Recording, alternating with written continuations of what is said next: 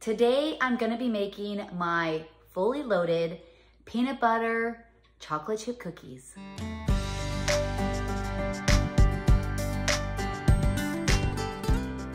I've kind of been in the baking mood, so I think we're gonna start a baking 101 because I love baking so much. I haven't made cookies since Christmas because I made so many, 12 cookies of Christmas, that I was so burnt out. And I was thinking the other day, you know what? I love to bake. Like, I love to make cookies. I love to make pies, bread. I love to make macarons. So I thought, let's start a new series called Baking 101, where we just start by making simple things. And then maybe as we all, because I'm not like a baker. I'm not a chef, but maybe we can learn together. And I thought it would be cool that in between our Baking 101 classes, I could actually do some videos explaining, why do we use baking soda? Why do we use baking powder? Why do you put eggs? Why do some things ask for extra egg yolks and some just ask for whites? So I thought, I'll learn too. We'll learn together about why we combine some of the ingredients. Maybe we could talk about flavors that you can put together. That'd be cool with our cooking 101 too. Like, I know with chicken, you want to use rosemary's wonderful with chicken, but then there's other herbs that are better with beef and stuff. So I don't know, maybe we can do that on the other side too. So welcome to our very first Baking 101 with Mom Bell. And like I said, we're going to be making our fully loaded peanut butter chocolate chip cookies. And I'm going to be adding a little different ingredients to these. I thought to myself as I'm thinking of it, I'm like, let's just mix it up a little bit. So let's get going. You can see all my ingredients. So we'll go through the ingredients before we get started. So here's all the ingredients that we're gonna need to make the cookies. I'm actually just gonna be doubling my recipe, but I'm gonna give you the recipe for one batch, and I'll put that in the comments.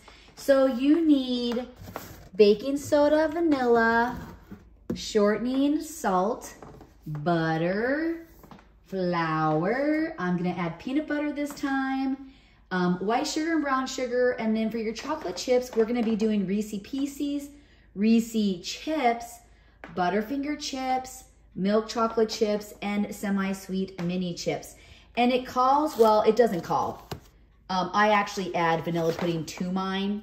I don't have any more vanilla pudding. Added it to my grocery list. You should see my pantry. It is really down to nothing. So I'm gonna be doing cheesecake. I mean, it's gonna be creamy because that's why you add the pudding to them, is because you want that creaminess in your cookies. And so we're gonna use the cheesecake brand, cheesecake flavored Jell-O. And you want the instant Jell-O. You don't want the cook and serve one, because that's not gonna work. So here's all ingredients. I'm gonna start getting it into my bowls and stuff just because it's gonna make it a little easier when we're making our cookies. So now let's get started. Let's get it started. Now it's time to get started. We're first gonna do the wet ingredients. So I have 2/3 cup of butter and 2/3 cup of shortening in my bowl. Now remember, I'm gonna be doubling mine. So the first thing we're gonna do is we're gonna cream the shortening and the butter. And this is my Christmas present for my son, Noah. It's a wireless or cordless mixer, hand mixer, and I absolutely love it. So we're gonna cream this together. Isn't that nice?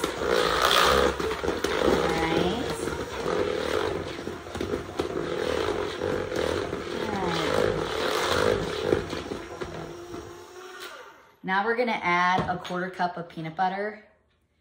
When you're making your cookies, make sure you don't overmix. A lot of people will overmix their ingredients, and that's when you run into problems. Okay, we're gonna mix in the peanut butter. It smells good already. Now you don't wanna add a lot because we don't wanna get cookies that aren't gonna rise and be nice. So just a 1/4 cup will be fine. All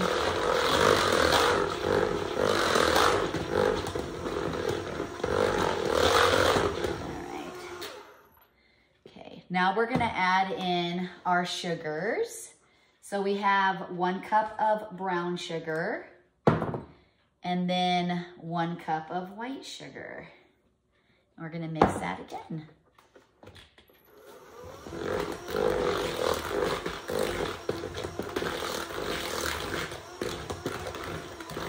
Smells so good. I haven't made cookies in forever. It just feels like it. I need to get back in the kitchen baking.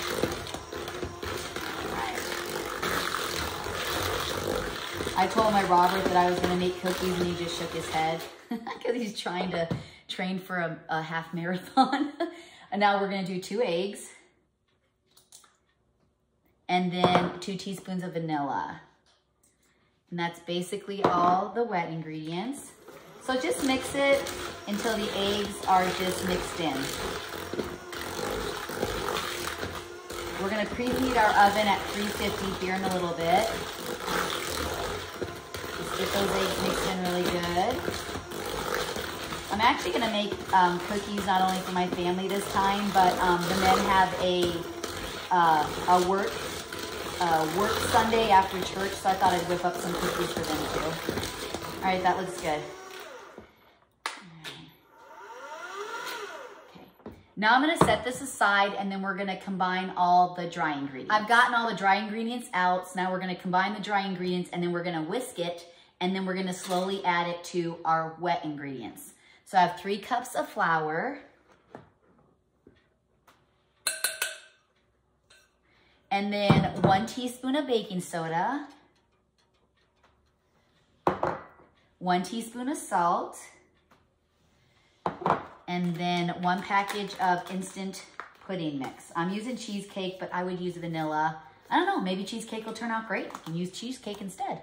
You can do banana too. You could do banana chocolate chip cookies. All right. There we go. That's all out of there. Now we're gonna whisk. And then we'll slowly add it to the wet ingredients. There we go. Okay. Wonderful.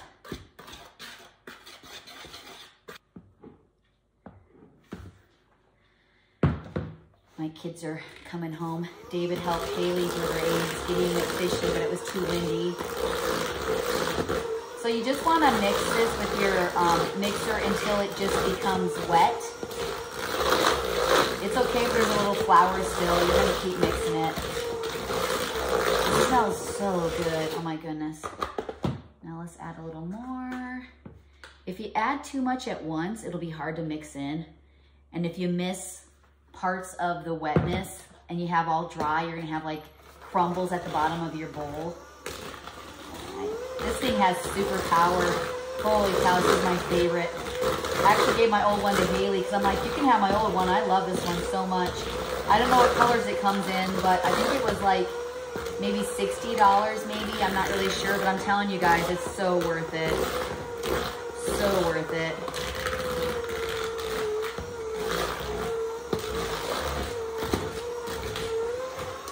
I didn't completely charge it before we started, so it's getting close.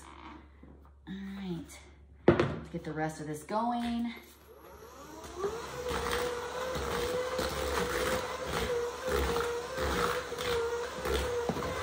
All right. This was my mom's chocolate chip recipe that I used quite a bit, and I just built on it to make it the loaded peanut butter. And that's what I do with a lot of my things. I will add an ingredient or kind of change it up a little bit to make it my own. I love inventing or finding new flavors to put together. Okay, that looks good. The battery's dying. Okay, that looks good.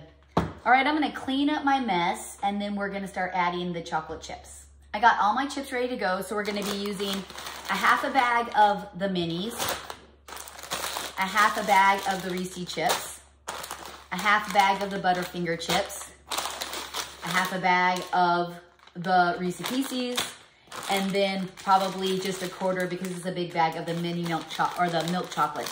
So I doubled mine, so I'm actually gonna be using all the bags and then half of this one. So let's start adding these. Look at, there's a recipe on the back so you can make popcorn. Look at, there's a recipe on the back so you can do popcorn.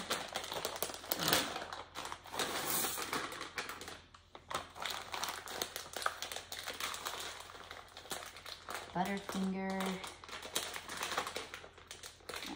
There we go. The Butterfinger chips.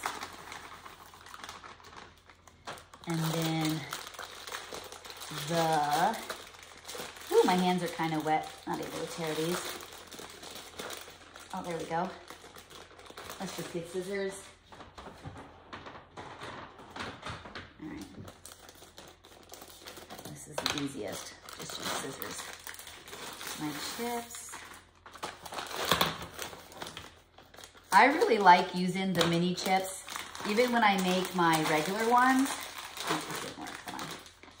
Even when I make my regular cookies, I do regular and small, even in my normal ones, because I think it just brings like a little bit of different texture to it. And you have small and big.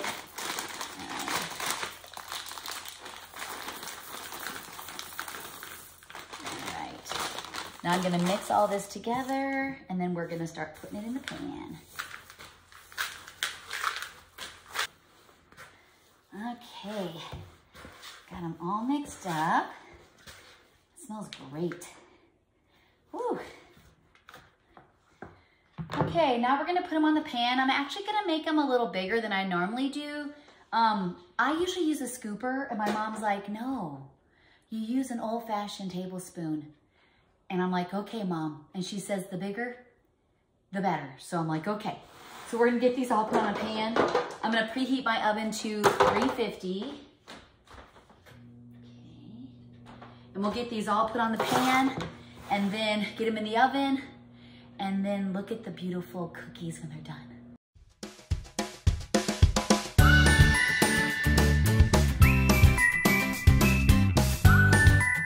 I got all my pans with my cookies on them.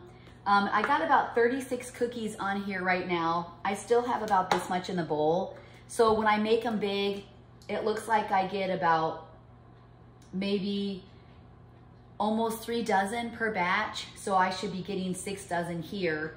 12, there's 12 in a dozen. I have about 36 here and then half left. So I got the oven going. So when you bake your cookies, I know a lot of recipes say to bake them at like 375. I personally wouldn't.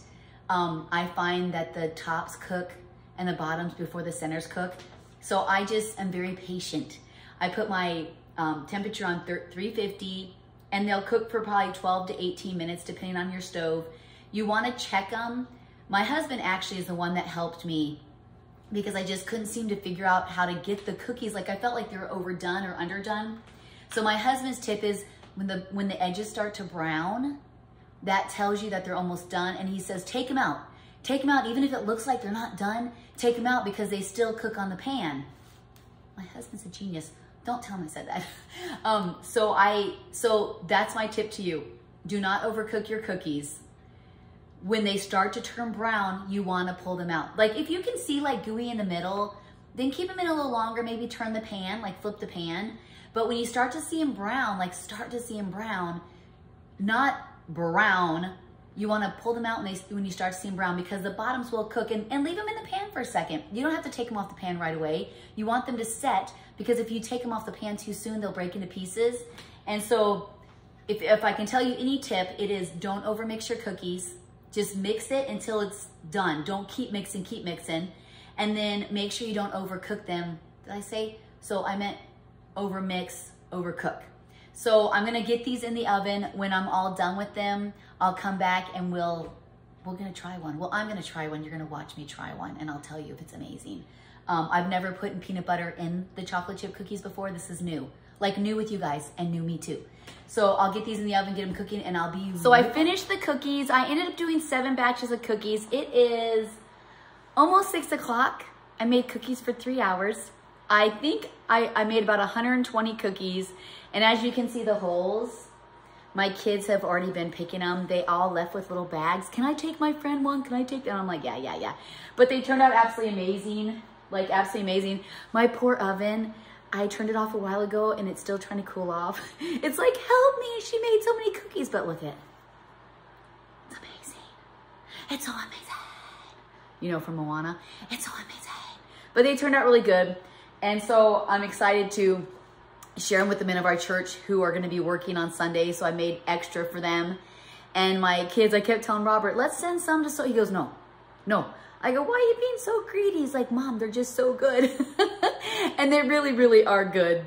So anyway, thank you for joining me on my first Baking 101, where we made a loaded we made loaded peanut butter chocolate chip cookies, and they're like a brick. Like, not like hard like a brick, but like heavy. They're so heavy, but they're super yummy.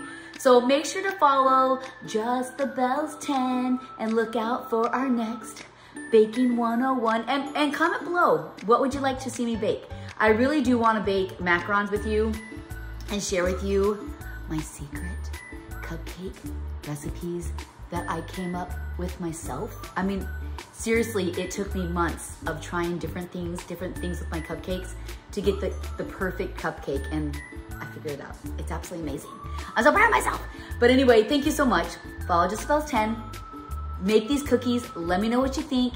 And until then, until we meet again, thank you very much.